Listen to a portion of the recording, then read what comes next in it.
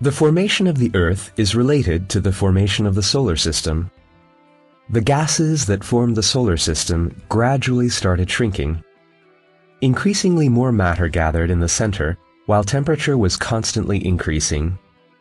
The Sun formed from this condensed molecular cloud of dust. Due to rapid rotation, the rest of the cloud scattered and flattened into an orbiting protoplanetary disk around the Sun.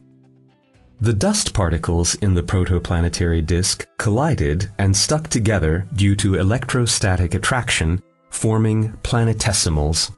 When they reached a size of about 1 kilometer, they collided due to mutual gravity, forming protoplanets, which were a few thousand kilometers in diameter. This is how the Earth was formed 4.6 billion years ago. Around 170 million years after the formation of the Earth, a similarly young planet known as Theia struck the Earth's still soft crust. Theia was demolished after the collision, and it merged with the Earth. The Earth's mass therefore increased, effectively reaching its current mass.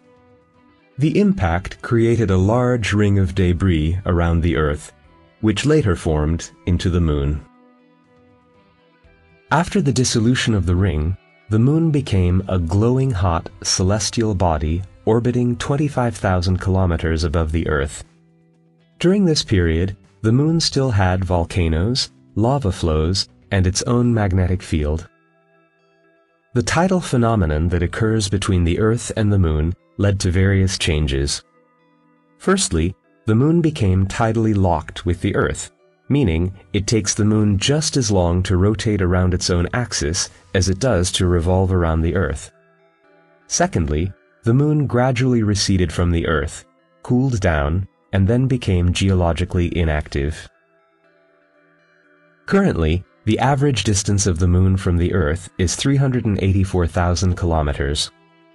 Even to this day, it is receding from the Earth, 3.8 centimeters a year. As a result, it takes the Moon increasingly more time to revolve around the Earth. However, due to tidal locking, the period it takes to rotate around its own axis is also increasing. The tidal phenomenon also affects the Earth. The Earth's rotation period is decreasing, meaning the length of the Earth's day is slowly increasing.